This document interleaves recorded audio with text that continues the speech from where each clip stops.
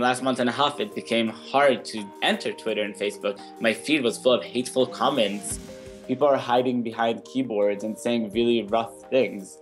And we thought that maybe there's a way to change the way that we talk about this.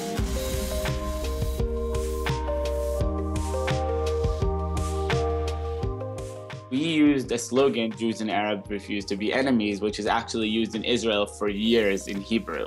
We wanted to use the same slogan and to internationalize it. Having respectful debate can be a more productive way to utilize social media than to say basically rude things to each other.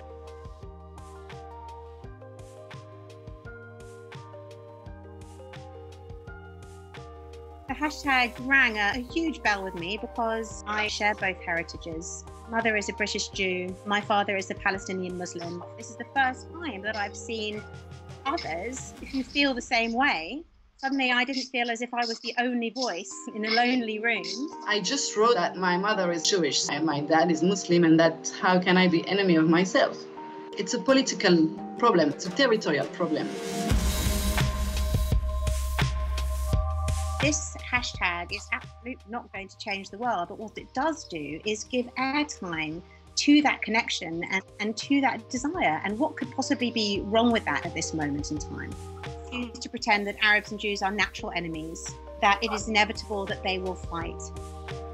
We know the limitations of a social media campaign. We know the limitations of a hashtag. Tweet doesn't have to be the only thing that someone does. And we want to believe that from the bottom up, hate and the dialogue and the way people talk to each other can change. And maybe that will also change policy eventually. We had photos that someone sent to us from Tel Aviv from the bomb shelter with a sign of Jews and Arabs refuse to be enemies. For me, that sums up a lot. Deaf people have begun tipping water over their heads.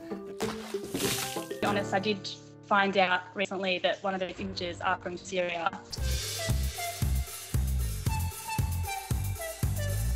I am 21 years old and I'm a blogger on YouTube.